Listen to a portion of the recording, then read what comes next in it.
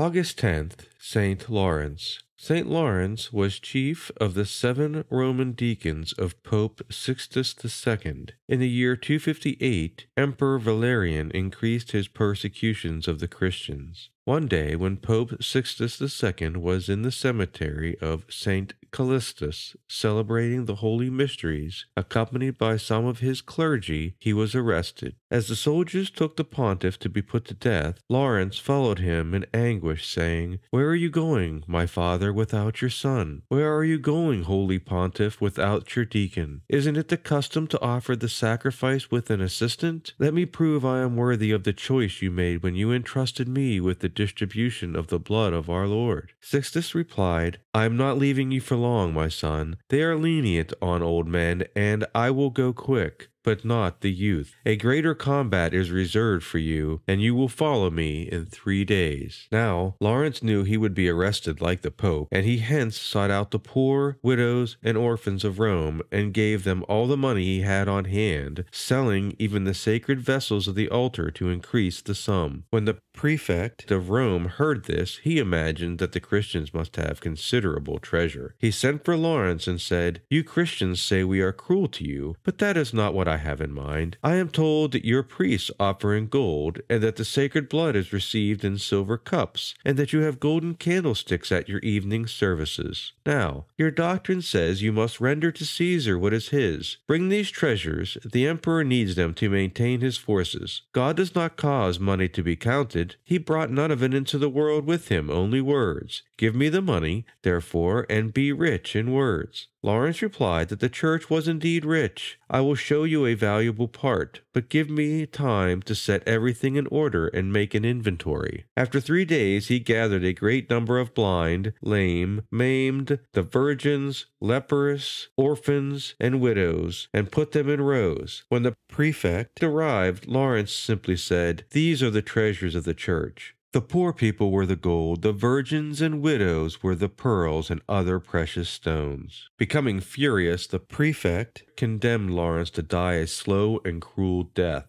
The saint was undressed and laid on a griddle with burning coals beneath it. Witnesses of the scene saw a radiant joy on the martyr's face. After a certain time had passed, he addressed his torturers, saying, "Turn me around, because this side is already well cooked." They turned him, and after a time he said, "It is done, and ready to eat." Then, turning his eyes to heaven, he prayed to God for the conversion of Rome and expired. His body was carried away by converted Roman senators, who buried him in a grotto in the Verano field near Tivoli. Now, in the Magnificat, Our Lady intoned this rule: God puts down the mighty from their seats and exalts the humble. Today, no one knows the name of the prefect of Rome. Almost no one knows anything about the Emperor Valerian. Regarding the latter, people either forgot him or consider him with horror. On the contrary, a great many people know about the humble Saint Laurence and love him. One of the most famous palaces of the world, the Escorial, was built in Spain by the great King Philip II in honor of St. Laurence. Philip II had a difficult fight against the French Protestants. On the feast day of St. Laurence, in the place called St. Quentin, he engaged in a hard and decisive battle against the Protestants. He made God a promise to build a magnificent basilica in honor of St. Laurence if he won the battle. He crushed the heretics, and to commemorate the occasion he erected the greatest work of art of his reign, the Escorial. This palace was built in the shape of a grill to celebrate the martyrdom of St. Laurence. In this way, Philip II perpetuated the glory of St. Laurence. This is just one example. The Catholic Church has honored him in many other ways, celebrating his virtues and venerating him. You have, then, a realization of what Our Lady intoned. The powerful were put down and erased from the memory of the people, and the humble were glorified. Let us ask St. Laurence to give us that same supernatural spirit he displayed before the prefect, and his flamboyant confidence in the face of his sufferings and death.